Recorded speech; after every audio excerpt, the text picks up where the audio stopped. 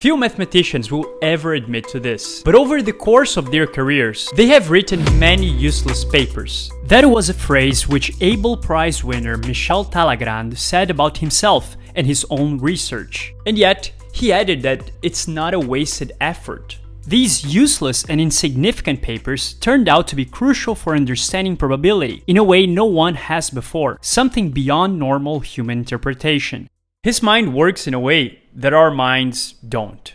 He won several distinguished awards like the Loeb Prize, Fermat Prize, the Shaw Prize, and in 2024, the Abel Prize. Well, the man must have been born a genius. Yeah, not really. So, I suppose something happened in his past that made his mind operate differently. Before telling me his advancement of probability, which we will get to, what was it that happened in his life? Well, it's really interesting, and he wrote it in his short autobiography.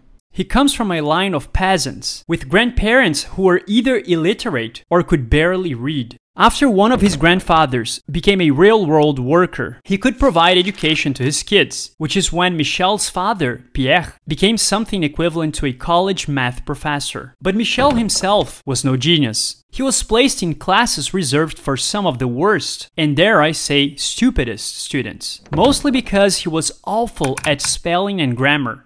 So when was it that he finally got into mathematics? Sounds just like any other kid, to be honest.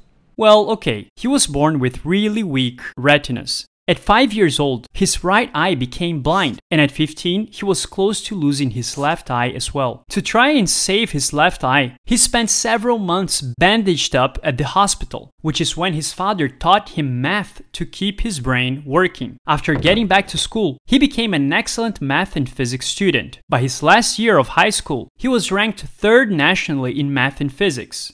That's crazy. I guess being blind for 6 months really taught him how to think differently. It is really interesting, and Talagrand calls that his mysterious turning point. So tell me, what did he win the Abel Prize for? What was so groundbreaking about his contribution? The prize recognized his contributions to probability theory, specifically in the areas of Gaussian processes and spin glasses. The Gaussian distribution, surprisingly, is one of the most common patterns in pretty much any random thing, be it at what age athletes retire, mass of babies at birth, or test results at schools. Imagine the Gaussian distribution as a symmetrical bell-shaped curve, where most of the data cluster around a central point, known as the mean or average. The frequency of the data decreases as it moves away from the center in both directions. Suppose you measure the heights of all the adult women in a small town. You might find that most women have a height close to the average of, say, 165 centimeters. But there are fewer women who are much shorter or much taller than this. If you plotted all these heights on a graph, you would likely see a bell-shaped curve with the peak at 165 centimeters. Most of the data points, which are heights in this case, would be near this average, and the number of people would decrease as the heights deviate more from the average. Talagrand developed frameworks to study these bell curves in order to make better and much more accurate predictions. Yes, but I assume single Gaussian distribution is a simple case scenario. So, dealing with just a one-dimensional object like a line, where most values cluster around the mean is simple. But what happens when you introduce more variables? Well, if each distribution is considered an additional axis, the resulting shape is a multidimensional object. In higher dimensions, it's beyond human comprehension. But that's exactly what Talagrand successfully did, understand these higher dimensional spaces. And all of this using measure theory. Not visually, of course, but mathematically. This approach is similar to how you might estimate the area under a curve in calculus, using Riemann sums or the way pixel density can represent an image. First, let's see how it works for lower dimensions. In measure theory, the measure can be thought of as a way to assign a size to a set. Imagine a distribution, like a Gaussian bell curve, plotted on a graph. The area under the curve represents the total probability. To calculate this area, one approach is to divide the entire area under the curve into very small squares or rectangles. Each square represents a tiny segment of the total distribution.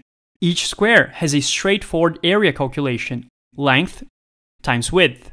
Since the squares are very small, they approximate the curve's shape more closely. By summing up the areas of all these tiny squares, you get an approximate total area under the curve. The smaller and more numerous the squares, the more accurate your approximation. In higher dimensions, it obviously becomes more complex. In 2 dimensions, you split the area under a curve into squares to approximate its measure. In 3 dimensions, you would split the volume under a surface into small cubes.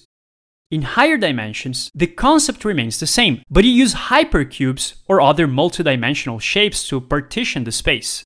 Just like adding up the areas of squares in 2D, you would sum the volumes of these hypercubes in higher dimensions. Each hypercube's volume is calculated by multiplying the lengths of its sides, assuming a hypercube in n dimensions with each side of length epsilon. Its volume is epsilon to the power of n. Okay, so essentially you're telling me that Talagrand was able to develop mathematical techniques to measure higher dimensional shapes in Gaussian probability, and as a result, make more accurate predictions because more variables are considered. This is groundbreaking because it's extremely unintuitive.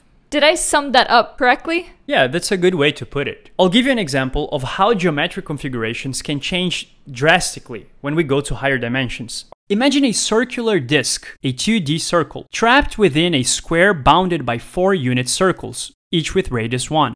The largest possible radius that the central circle can have is about 0.41421. This is derived geometrically, considering how the circle fits among the 4 unit circles and the boundaries of the square. If you guys are enjoying this video, please like and subscribe. This example shows how the arrangement of circles affects the maximum size of the circle in the center.